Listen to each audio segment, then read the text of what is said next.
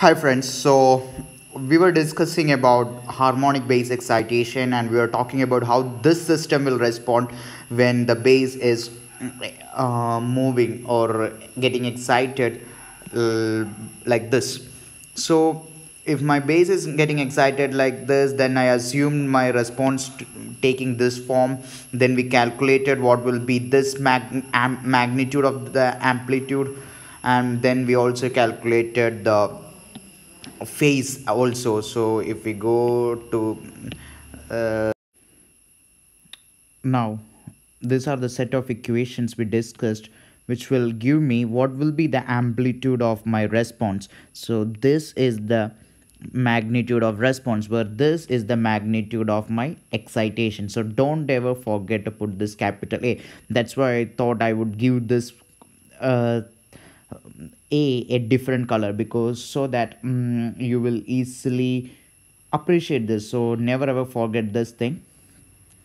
Similarly, we have found out an expression for the phase also, as shown as here. So as I keep telling you, since in the case of a harmonic excitation, time domain plots are not so informative or not so much informative. So it is always advisable to go for frequency response plots for both these quantities or both these parameters, which gives us a lot more information or intuition about the behavior of the problem.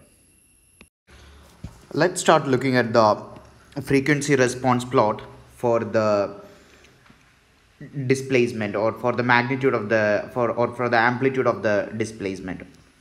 Now one thing to note, that we have dimensionalized, or sorry, non-dimensionalized the particular modulus of x of I omega term by dividing it with the a was if you would have forgot, a is, sorry, wrong color.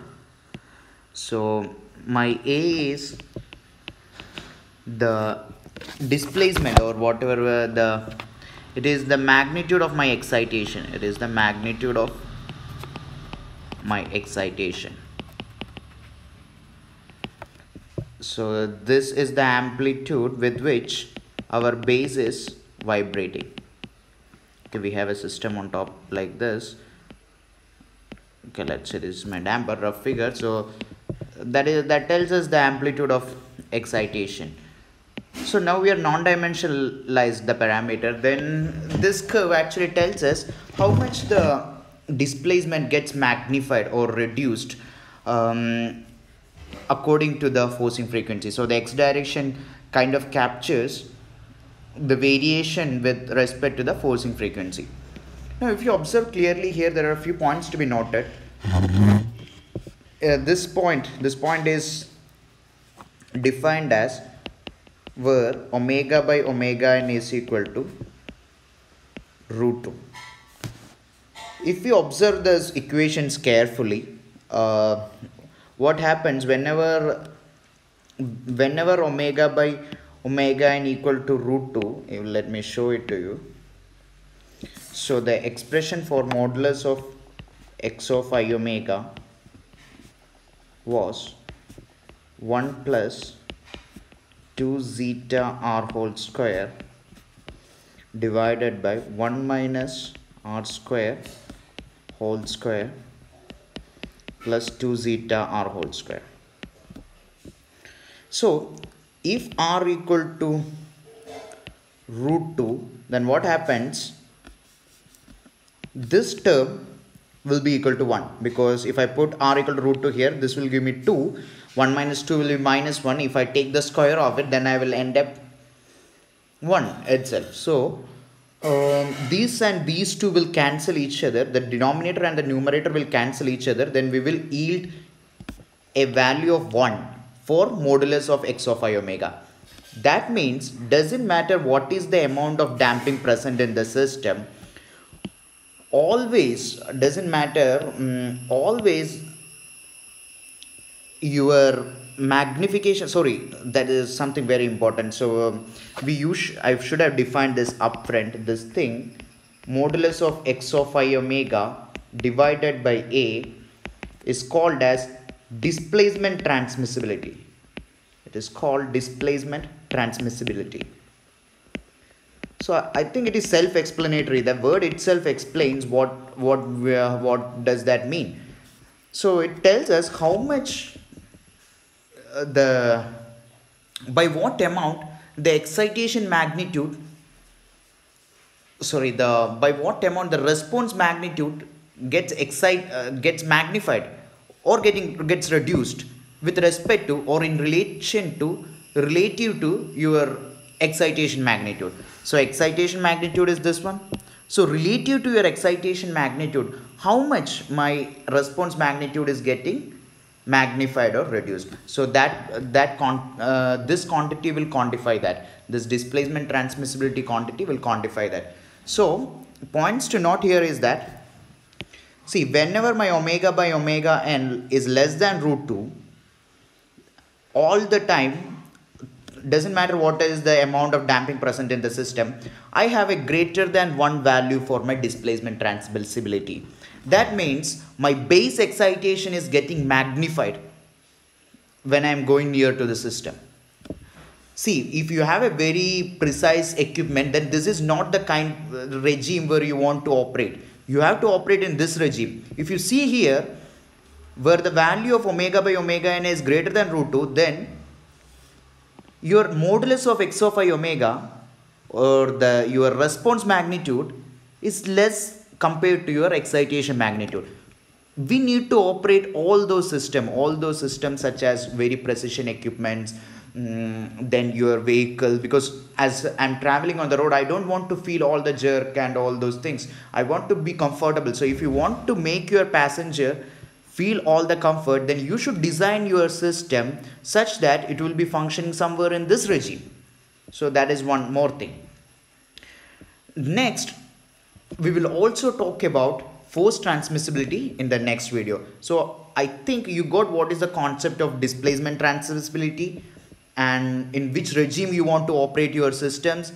And one more thing you want to be very careful here is there is a, see, actually in this regime, as the damping increases, it is actually, from our intuition we will say, okay, if the damping is more in the system, then it is most likely that my displacement transmissibility may come down.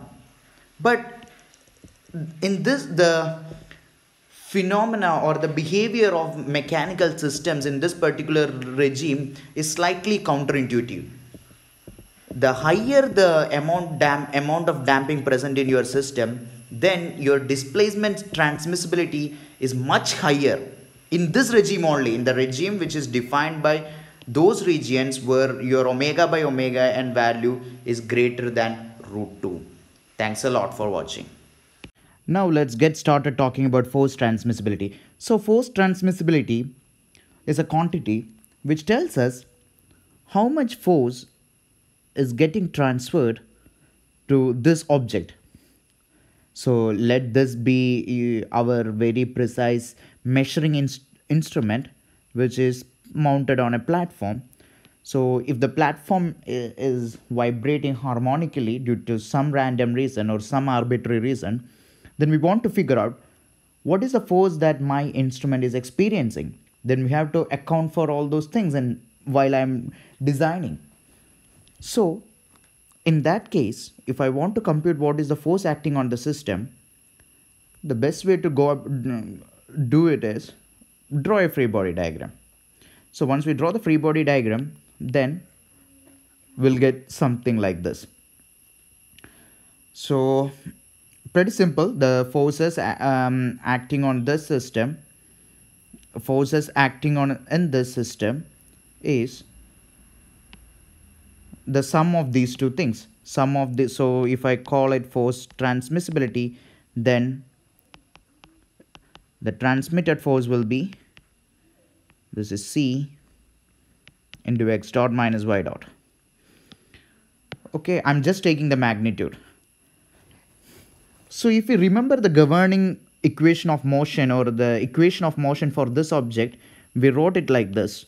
M, let's say I used Newton's principle, x in this direction, x is pointing upwards, then I wrote mx double dot is equal to minus k into x minus y plus minus c into x dot minus y dot. Make sense? So if I use this equation for force transmitted, then it will be minus mx double dot. So we assumed our x of t, assuming a shape like this. Then we went ahead and computed this complex number x of I omega completely. We computed the phase as well, phase angle of the complex number as well as the magnitude of the complex number. Then we were able to define the complex number completely. If you haven't, if you are a bit doubtful about the concepts in complex numbers, then I have a video. It's an optional video, so if you want to brush up your concepts about complex numbers, you can. I always urge you to go and watch this video and then come back. So if I do this maths here, then it will be again x of t. Make sense? Now I need some more space here, so let's move it here. Now force transmitted will be minus m omega square capital X of I omega e raised I omega t. Now let's say I want to compute the magnitude of my force transmitted. Then it will be m omega square modulus of or magnitude of x of I omega, which will be m omega square capital A root of 1 plus 2 zeta r whole square. I need again some more space, so this will be root of 1 minus r square whole square plus 2 zeta r whole square. Make sense? So this is the amount of force that will get transmitted to my object or my instrument, whatever is sitting on top of my base. Now as engineers, we like dimensionless numbers, dimensionless quantities. So how to convert this into a dimensionless number? It's simple. So I'm doing this. I'm taking this A towards this side. Then it will be in the denominator. Then I'm dividing both sides of the equation by k. So now see what we are left with. So we are left with, we are left with omega square divided by omega n square. Why an omega n square coming here? The reason is so simple, because we are multiplying a k here, so k by m will be omega n whole square. That one. Then the usual terms, 1 plus 2 zeta r whole square divided by root of 1 minus r square whole square plus 2 zeta r whole square. So remember, this is the force transmissibility, not displacement transmissibility. The only difference with respect to displacement transmissibility is that here we have an extra term, extra r square term in force transmissibility, which was not there in displacement transmissibility. Now, what is the physical intuition, or how we can appreciate this force transmissibility physically? Okay, so for that case, let's think of two situations. First situation, where I'm drawing only my base excitation. Let's say my base is excited like this, like constant, and then let's say this amplitude is A. Now let's say my base is getting excited like this, where again the amplitude is A, but it is harmonically varying. So it will be, let's say it is sine A sine omega t. So If we compare these two cases, in this case, the force experienced by the system will be this much, K times the spring stiffness times the amplitude. Now, if my excitation is varying harmonically, then the force felt will be FTR. This will be the transmitted force. So this quantity tells us or quantifies the increase in the transmitted force, either it is a magnification or reduction. I won't say it is it may be a magnification, it may be a reduction in the transmitted force when my system is seeing a harmonic excitation like this. So that is how we can appreciate force transmissibility physically. Thanks a lot for watching. So keep these formulas with you because they will be very handy in the future.